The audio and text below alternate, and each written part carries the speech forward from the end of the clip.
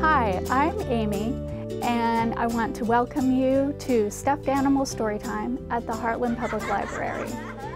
Today we are reading a book called Babushka, Baba Yaga by Patricia Polacco, and it is published by Philomel Books, a division of Penguin Young Readers Group from New York, New York.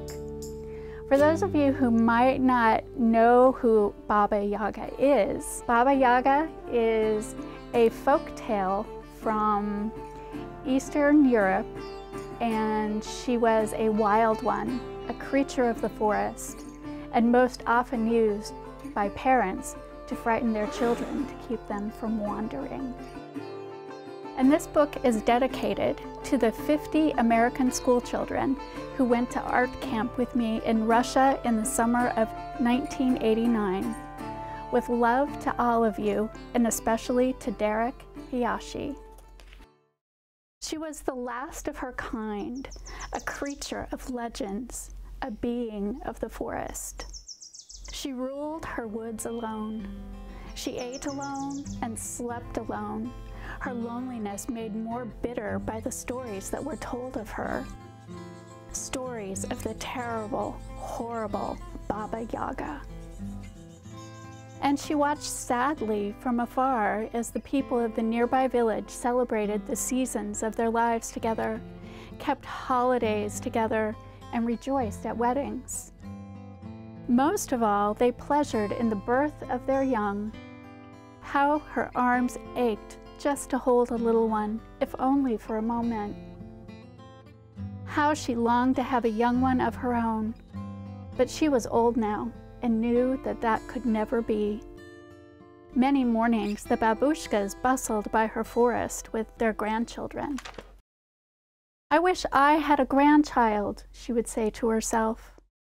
Then one day, as she came close to the dacha of one of the babushkas, she saw some of her clothes drying on the clothesline. "I shall borrow these," thought Baba Yaga. "I will be a babushka instead of a Baba Yaga." Yeah! She looked at the reflection of herself in the stream. "I shall have to scrub the forest off my skin, cut my nails, and comb my hair. But my ears," she said with a sigh. "What will I do about my ears?" Then she remembered that babushkas always wore scarves. She carefully dressed herself. "Yes," she said with glee, "I look just like a babushka." She bade the creatures of the forest a fond goodbye. "I'm going into the village," she beamed. As she entered the village, she was warmly greeted by the other babushkas sitting under the shade of the tree in the center of the square. "Come, sister, sit with us," one of them said. Baba Yaga smiled inside. No one recognized her. They showed her a brand new baby that had just been born that morning. "This is my new grandchild," one proud babushka chirped. "And this is my Mashka. Isn't she dear?" One after another, the babushkas shared their babies with her. Just then, Natasha and her little son, Victor, passed by them. One of the babushkas whispered, "Too bad. That little one has no babushka to care for him." As they went on admiring the other babies, Baba Yaga walked right after Natasha and Victor. She followed them down the road and into their home. "Old one," Natasha greeted cheerfully. "How is it that you are here?" "Perhaps you can help me," Baba Yaga said. "I'm new in the village and quite alone. I need a place to stay. I can cook, clean and take care of your son for you." "I have no money to pay you," Natasha answered sadly. "I need no money. All I need is a place to rest my old head and perhaps a little food." "Then you shall indeed stay with us, old one. I kiss your eyes and I hold you in my heart," Baba Yaga said happily. And stay she did. Oh, how happy she was! When Natasha went to work in the mornings, she and Victor cleaned the little house together. When all the tasks were done, Baba Yaga took Victor to the edge of the woods. This was her favorite part of the day. She pulled Victor into her lap. As she cradled him there, she told him wondrous tales and legends of the great forest. She sang him songs that he had never heard before. Then they would just sit together and daydream without words at all. As time passed, their love for each other grew and grew. Baba Yaga took such pride in Victor's life as a real grandmother would. She was well loved in return, and she had earned her place with all the other grandmothers under the shade tree in the village square. Baba Yaga was happy and content with her new life. Then one day, as the babushkas gathered, they started telling stories to the children. One spoke of Ivan Tsarevich, the gray wolf and the firebird. Another told the tale of sister Alanushka and brother Ivanushka. They all laughed. Then one of them rose from her seat. Her eyes narrowed and her voice hissed as she unfolded the legend of the horrible, wicked Baba Yaga. "She eats babies," the woman said, as all stared in the wide-eyed amazement. "She flies through the air on an old stump and casts spells. She comes out of the forest and takes children in the dead of night," another warned. "She is ugly, a hag, evil and hateful," yet another one sang out. "And if you don't behave, she'll come and get you," one of them said to Victor as he hugged close to Baba Yaga. That night, when she put Victor to bed, he cried himself to sleep. Baba Yaga tried to calm him, but her own heart was heavy and sad. There was only one thing to do: go back to her home in the forest before Victor learned who she really was.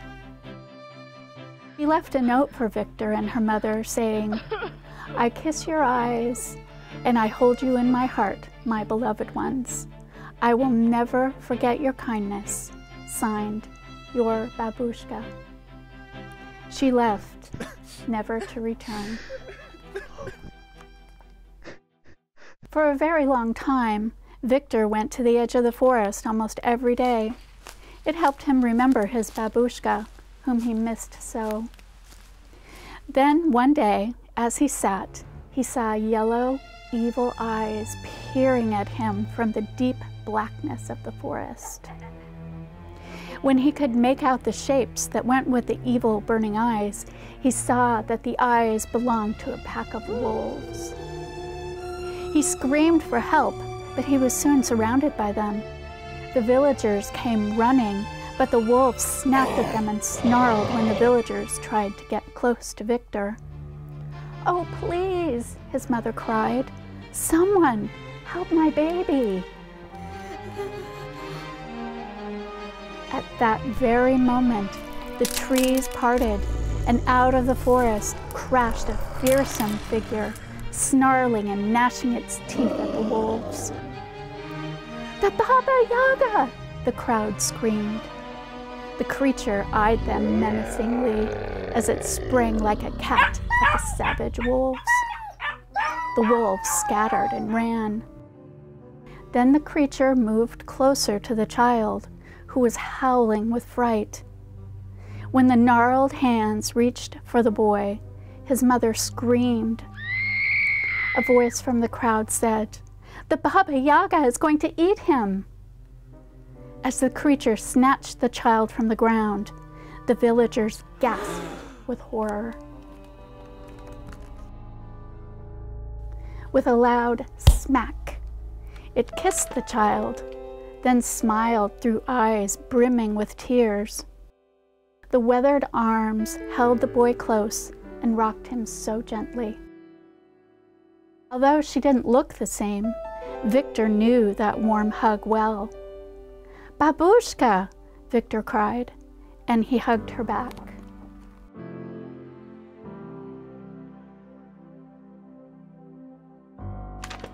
There was a great celebration in the village that night for a very unusual Babushka. There were flowers given, bread and salt offered, songs sung, and dances danced. One of the Babushkas moved close to her and took Baba Yaga's hands and called out, "Those who judge one another on what they hear or see, and not on what they know of them in their hearts, are fools indeed." "Hear, hear!" the mayor sang out as everyone cheered. Baba Yaga smiled and accepted with grace their tributes. For the rest of her days, she kissed many eyes and held scores of hearts in her good keeping. She was spoken of in the highest regard and well loved. From that time on, she was known as Babushka Baba Yaga.